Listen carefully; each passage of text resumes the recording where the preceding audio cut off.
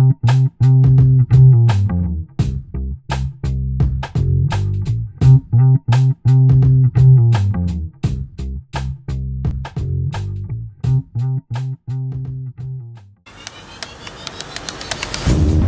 is nothing like playing the New Orleans Jazz and Heritage Festival. Are you ready? Nothing in the world. Welcome to 50 years of Jazz Fest, everybody. All the best musicians from around the world. 7,000 musicians on 14 stages over 8 days. Music and sounds and flavors. The air is thick, not with just humidity. It's thick with culture. The world's greatest, backyard barbecue. You can go see 93-year-old Dookie Chase, famous gumbo's ears in your face. This is the real stuff. You could have been here, you could have been here. There is no such thing as separation of culture in New Orleans. It's all blended together. It's no wonder that jazz was born in this area because the people are so enthusiastic. New Orleans is nothing without its artists. It's just sinking ground, literally. After Katrina, we almost lost not only our city, but a way of life. So how do you begin to rebuild from below zero? No matter who comes, we have to put on Jazz Fest. The resurrection of spirit and will to live with great expression. All the New Orleans party people, now scream!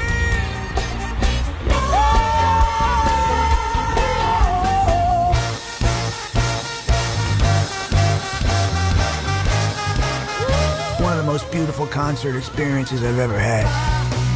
The music was cleansing the city and just showing everything's gonna be all right. That's why I came here. There's a soul in this city. Life's to be enjoyed, not endured, and there's a lot of that. Who came to party? This can only happen in New Orleans. That's the magic of the festival. Happy 50th Jazz Fest! We're gonna go out there and jam. We'll see y'all out there tonight. Hey, Adam. Hi, Frank. How are you? It's been a hectic day, but I'm glad you were able to reschedule. It's we keep losing the Wi-Fi, so forgive me if it goes away, and we'll get right back in.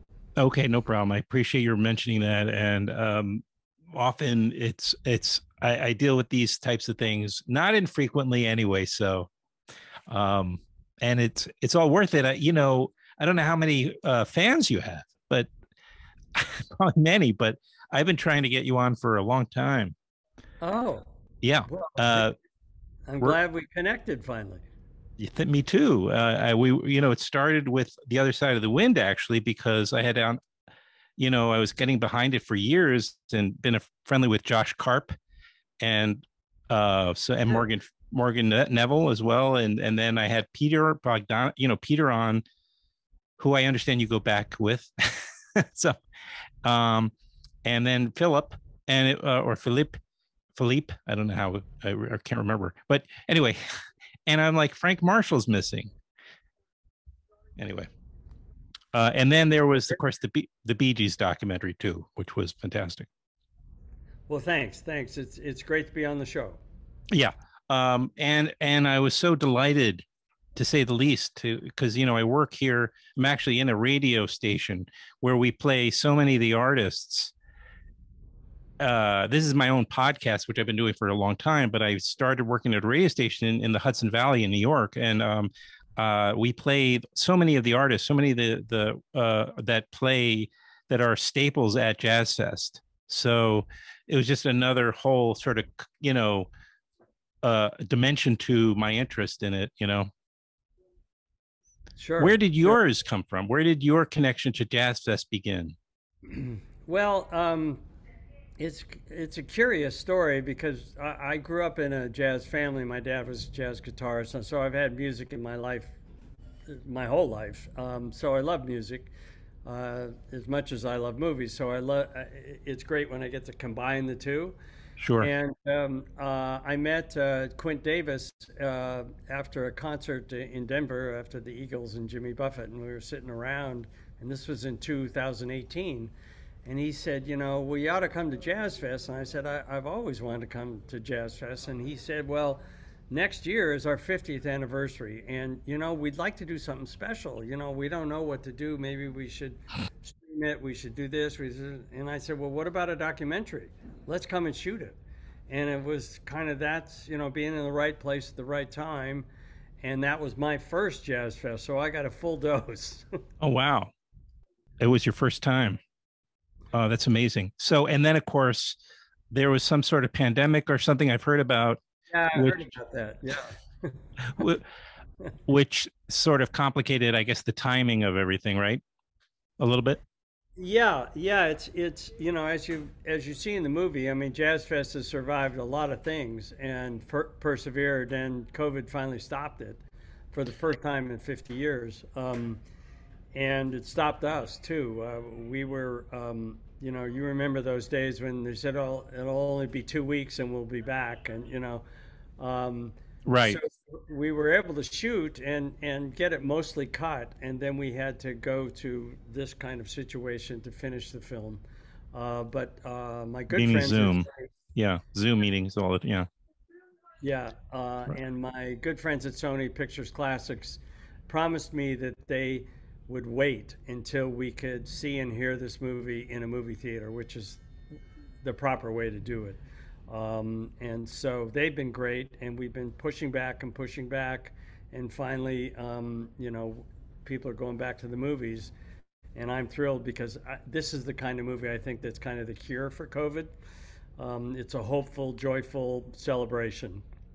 Very well said, actually. Yeah, I agree with you. It's called Jazz Fest, A New Orleans Story, co-directed by Frank Marshall as well and Ryan Suffern. Want to make sure I get that out of the way. And as you mentioned, it's going to be in theaters. It's opening May 13th in New York and LA. And I don't know, the one question I had, I was searching on the through the Sony Pictures Classics website. Then I went and I looked at to make sure that which theaters it was playing in. And I saw that I actually plugged in New Orleans and I was wondering, it said it actually playing at, where I wrote it down here, Britannia Theater, the Britannia Theater and I wondered if that's already happened, or did they have like a premiere or advanced screenings there? Yeah, we had a premiere screening for actually Jazz Fest. The 51st version of Jazz Fest was the last 2 weeks. It just I know. Sunday, and we had a special screening for all the artists and anybody that wanted to come. And I'm pretty sure that we're going to come back to the screens there eventually. We're going to slowly open out into as many screens as possible. It's going to be a busy summer. Yeah, I'm sure. Were you able to attend any of this past year, or were you too busy? No, I got to. We had the world premiere at South by Southwest last month. Yes, I know. I was able to go to that, and the amazing thing was seeing it, Adam, with an audience. That was the best for me. I've been watching it on my computer screen for so long now, and to be there with the audience, and they were dancing in the aisles. That's awesome. And hollering. And then I saw it last a week ago in Westwood at the Landmark. We had a screening, and again with an audience, and it's just so great to see on that big screen, see and hear. Right. When it's going to be on big screens in New York and LA, and then as you mentioned, hopefully what will happen is if we can get people to come, get people who need to come out and support the film as well, because for every ticket, it sort of helps to solidify more cities and towns will get the picture, because and then which is the way it should be, with a great documentary, or rock doc or film festival, music festival documentary like this. It's so, the thing about Jazz Fest is no matter what your musical taste, practically you're going to find a stage or endless amount of music there that you're going to love, and of course you do get maybe some stuff you didn't know about and discover new things there, but I guess I wasn't specific enough. Did you get to any of the 51st Jazz Fest, or were you too busy with the?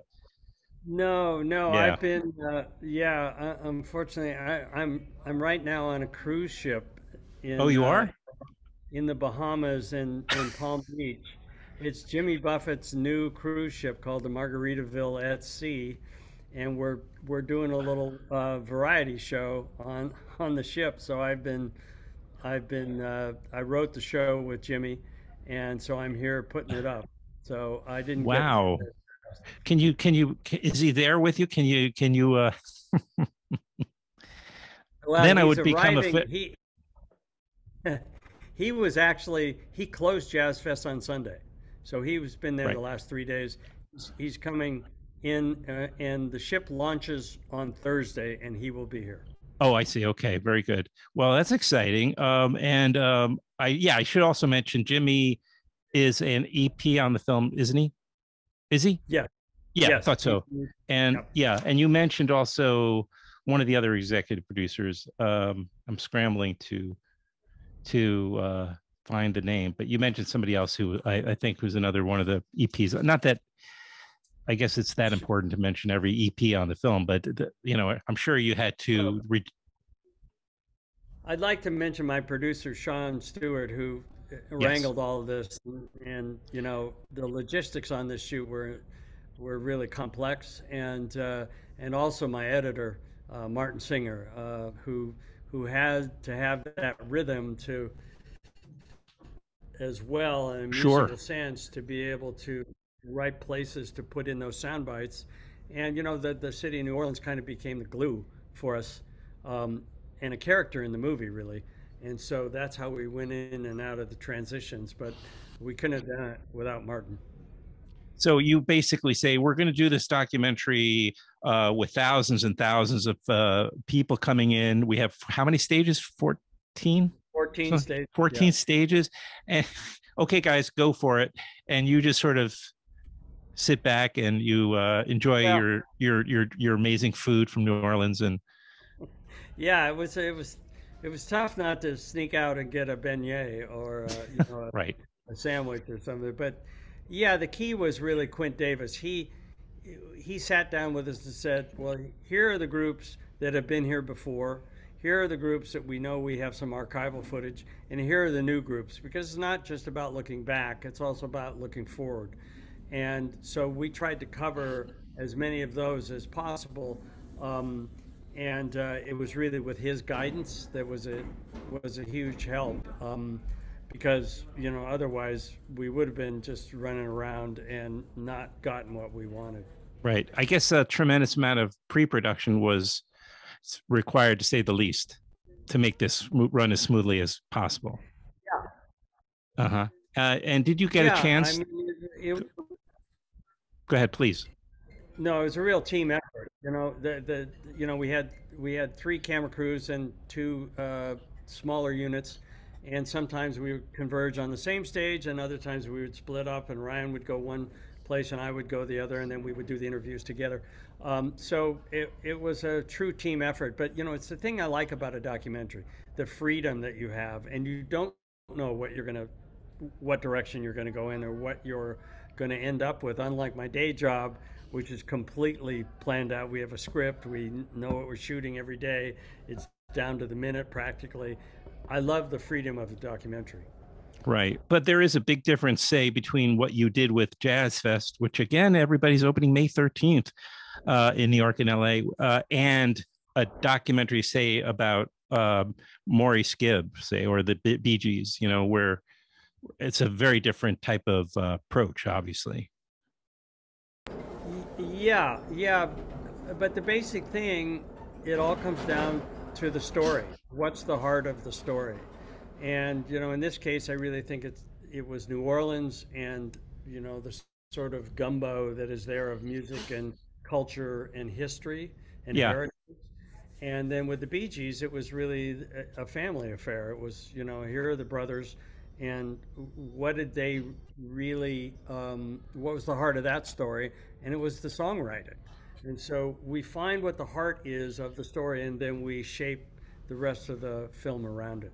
Well, that's nice to hear. And it's sort of the opposite of cynical filmmaking, the way you describe it. So I appreciate that, because so much filmmaking with many movies that are out that a lot of people don't have any trouble finding historically are these enormous budget movies, which, even I'm not in any way demeaning the amount of entertainment values that many of them have, but heart is sometimes missing, and what you get here. And I think another thing you see is the incredible resilience of a city like New Orleans, which has been through so much over the years.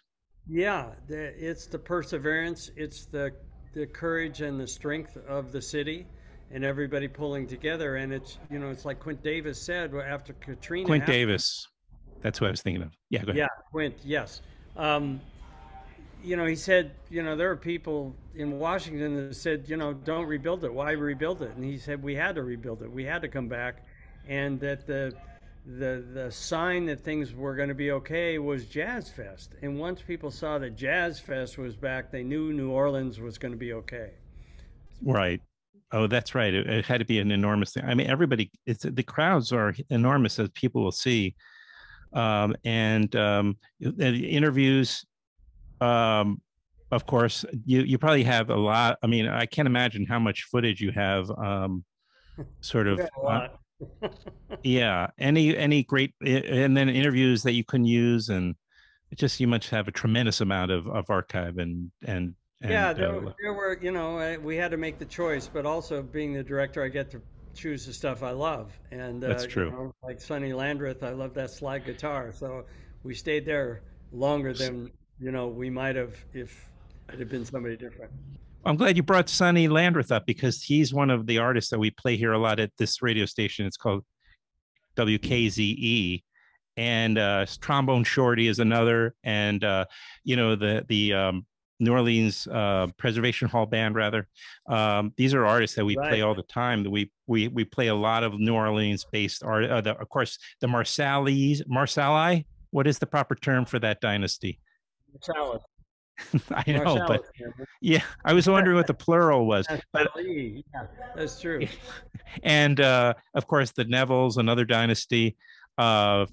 Just incredible. Rockin' Doopsie, don't forget him. Who? Dwayne Doopsie. Oh, right, yeah. Yeah, Zydeco. Right. I mean, we were just playing Zydeco earlier, as I'm on the air with it, and I love how this particular film kind of converges with everything that I'm interested in as well. I just loved it. It's again, it's co-directed by you and Ryan Suffern. Thank you, Ryan. And how did you split up? And I'll wind it down, Charlie, because I know you probably have a buffet with something to get to. How did you guys split up duties, by the way? Well, we've worked together for a long time. Okay. And we kind of know. I mean, obviously, I went and interviewed Jimmy, and he took Pitbull. We kind of split it up. And the kinds of music that we liked, so it was fun for us to do. It's not a job, and I love what I do, Tom, and it's sorry, Adam, and it's just so wonderful to be there with these musicians and these artists creating music and getting to then blend the filmmaking with the music. I couldn't be happier. So it was an extraordinary adventure for me. Okay. Do you have can you maybe just as I don't know, as a special gift or something, maybe you can leak a news breaking story, maybe if you have another upcoming documentary that you're been thinking about making, or that you might be making already or something. Any news breaking items? I do have one. We're going to do a documentary about the Beach Boys. Well, okay. That makes sense. Unfortunately, you probably don't have any available archive footage of them. No, there's nothing exists, and and I don't know anything about that period either. And now, because there's been a couple right on Brian, but we know we went on the band, and I grew up in Newport Beach, and I remember those days of surf music and Dick Dale and the Rendezvous. Sure. And how that became this symbol. And actually, before the Beatles, the Beach Boys were, they kind of got into a competition. Yes, Paul McCartney. I think Sgt. Pepper was a reaction to Pet Sounds, right? Yeah, exactly. And So, I know that Paul McCartney has spoken ad nauseum about the influence of Brian. In his writing, and so there's a really great story there that hasn't been told. Are you going to direct it? I'm producing it, and okay. I understand, and it's a work in progress. I'm sure that sounds very complicated. Yeah, it's it's a journey of discovery. It's what I love about these shots. You don't know what turn you're going to make as you're going forward. You might go left when you think you're going to go right. Yes. And all these little treasures that we get to discover that take us in another direction. It's really exciting, the sort of spontaneity and inspiration that comes as you talk to people and you find footage. Well, wish you much luck. Jazz Fest, again, just so people know, again, it's opening May 13th in New York and LA, and then it will roll out from there nationally in the coming weeks and months. So go see it on the screen. It's co-directed by Frank Marshall. And again, Ryan Suffern. Thank you so much, really. And it's been a thrill to finally have you on this podcast. So, thanks, Adam. hopefully we'll do it again with the Beach Boys documentary. I hope anyway. Yeah, and if we want to do it and we can talk about Other Side of the Wind, I'm happy to do it. So. Oh, okay. Well, I didn't want. I'm very kind of cautious about what I bring up. First of all, I don't want to piss off any publicists by talking about old projects. I mean later. Right. Okay. Yeah. I know, and I would definitely maybe say one thing about The Other Side of the Wind, just so I have the complete team now finally talking about that particular project. All these years later, now it's been out. Everybody's seen it. You have some distance from it. That was, I have a motto: never give up, and that was one that took over 40 years to get done. But wow. It was really special to me because of Orson, and I loved Orson. I love his movies, and it really needed to be finished, and we found a way to do it, and it's just the right place and time. And Ted Sarandos and Netflix came along and said, this is movie history, and we need to finish this film. And it was an adventure finishing it. So I'm really proud of it, and I hope that Orson would have been proud of it. We tried to do as much as Peter and I, remember him talking about the movie and what his wishes were, and we had a lot of guidance from him with cut sequences that he had left us. He wanted Michel Legrand to score it, and we got Michel Legrand to score it. So again, it's a piece of cinema history that I'm happy we have now. Thank you very much. Appreciate it. All right. Talk to you again soon. Enjoy the cruise and all the parrot heads that you're be hanging out with the next week or so. Yeah. All right. All right. Thank you very much. Hey, Adam. Talk soon. Take care. Bye-bye. Thank you. Thank you.